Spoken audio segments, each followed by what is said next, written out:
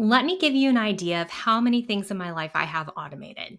Weekly housekeeping is definitely my favorite. I also have a local catering company that does like family sized dinners. And so they give them to you and then you freeze them. And then I get like 20 of them. And then whenever I'm ready, I just take them and I dump them in the Instapot for like 30 minutes and then boom, dinner. I also have a poop scooping service for the dogs. Now, it's not that my son won't actually do the poop scooping, but the hour it takes to nag him into doing it is worth paying the monthly service for someone else to do it. So the thing is, I don't really need all of these things, but removing all of these extra tasks out of my brain improves my mental load. And your mental load is basically all of the things that you have to remember to do throughout the day. And the more tasks you have, the more it bogs you down and the more brain power you're using.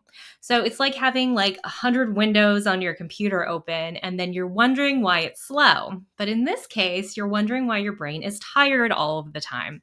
So automating really helps your life and it just clears it up so that you have enough mental power to do all the things that are really important.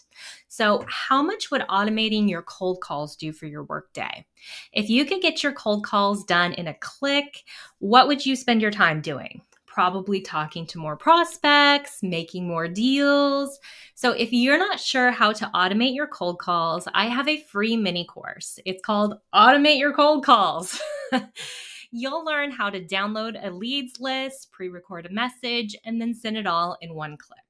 So showing you how to automate your cold calls is another way I'm taking the broke out of commercial real estate brokerage.